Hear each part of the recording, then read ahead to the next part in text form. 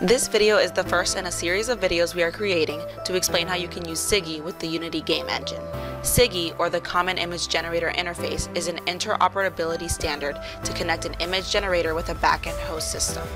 You can think of an image generator as a system or application that produces the visuals for your simulated environment. A host is the brains behind the simulation. If you do not have a host, you can download the Boeing Host Emulator, which we will be using. In this video, we will cover how to connect the host emulator with Unity and basic entity controls. SimBlocks has developed a CIGI SDK for Unity that is a simple plugin that works with the free version of Unity.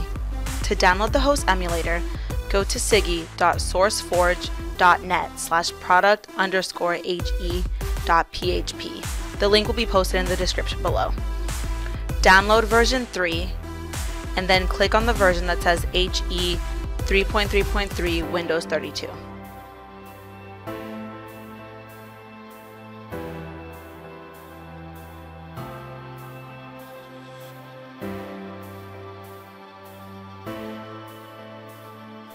When it's finished downloading, open and extract the zip file.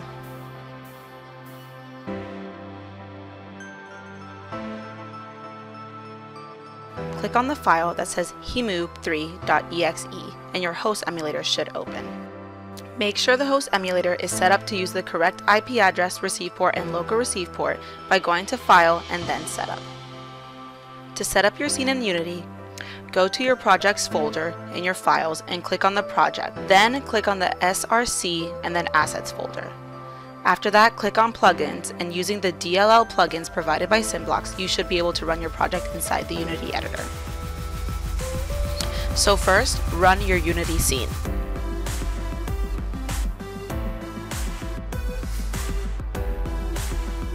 Next, launch the Boeing Host Emulator. We already have a database loaded, so let's create an entity. To load an entity into a Unity scene, go to Actions, then Send Packet, and then Entity Control. Then for the entity ID, set it to 1 and choose the entity type. Set the entity state as active, and under Animation State, press Play, and under Animation Direction, press Forward. Checkmark the loop animation and then hit Send and Close.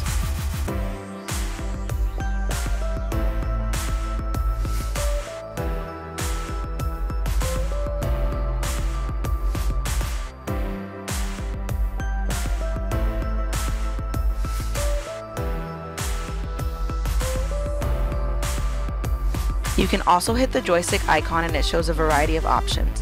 If you're spawning a helicopter, then the collective is equivalent to the rotor speed, which you can control by moving the slider up and down.